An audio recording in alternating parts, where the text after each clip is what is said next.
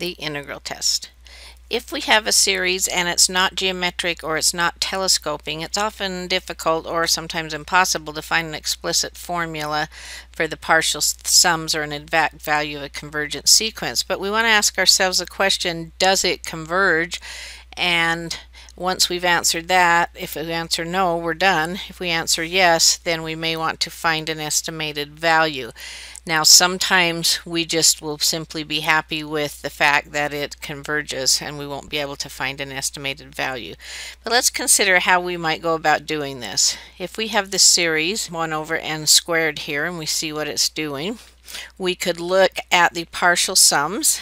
And as we look at these partial sums to see if they look like they're approaching a finite value, they appear to be approaching about 1 2/3 or 1.64. So now let's have a closer look and see what we can maybe do to determine if that is the case. Well, let's look at a function that has these as its integer values. So that would be the function 1 over x squared. And let's go ahead and make some rectangles. We could make a rectangle that is 1 wide and it is high as this function value. And so that area would be 1 over 1 squared, or 1. We could continue to do that. This one would be 1 wide and 1 over 2 squared high. And this one would be 1 wide and 1 over 3 squared high, and so forth. Now, as we look at these rectangles, now what if we considered integrating right here from this value of 1 to infinity? We know that would be the area under the curve. Well, that area is going to be greater than the sum of these terms here, and these would be all of the terms except the first one here when we're summing this up. And so if this is a finite value, then we know that this is, because it would have to be less than this value and then adding on this last rectangle. So let's go ahead and do that integration. We're going to have the limit as b goes to infinity. This is x to the negative 2, so doing the antiderivative, 1 over x evaluated from 1 to b. So as we do that, we have the limit as b goes to infinity of negative 1 over b plus 1 over 1.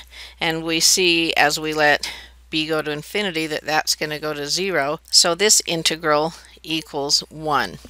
Now, then all of this would have to be less than 1, and then if we add on this first term, which is just 1, we would have then the 1 plus this would equal 2, and we know that our series sum then would have to be less than that value, because we can see that we miss counting these pieces here. So we know it is bounded by 2, and now we have a bounded monotonic sequence if we look at the sequence of partial sums here.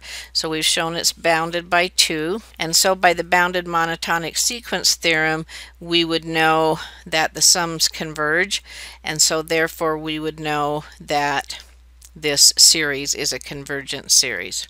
So we're going to have what is called the integral test. Now, for this to work, some of what we used where we need to have f be a continuous function, and it needs to be positive, so we can look at this area under the curve there, and it needs to be decreasing. So we need to have those requirements.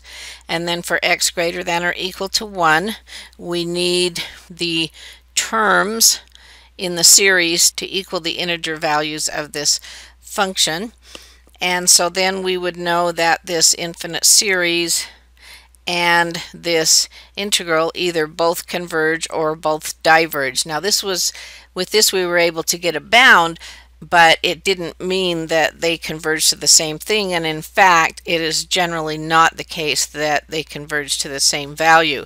But if this converges, this converges. If this diverges, this diverges. So let's look at a proof of this integral test. So we assume that f meets our conditions, continuous, positive, and decreasing from 1 to infinity, and that these values are equal at the integers. And so now, let's first of all assume that this integral converges. So we know that the limit as n goes to infinity, working this, is a finite number. And since each term in this series is positive, the sequence of the partial sums is increasing because you're always adding something to it, even if it's a small amount.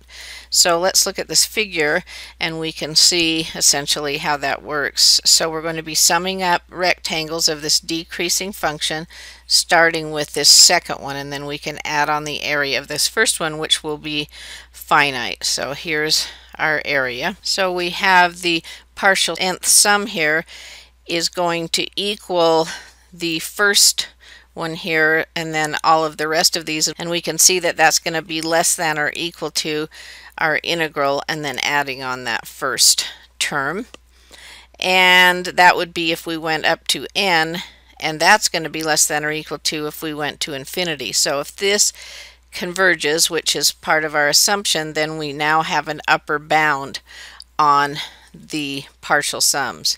So the partial sums are bounded and monotonic, the terms decreasing, but when we continue to add positive things, the sum will be increasing, and so therefore it will converge, and so this series is convergent.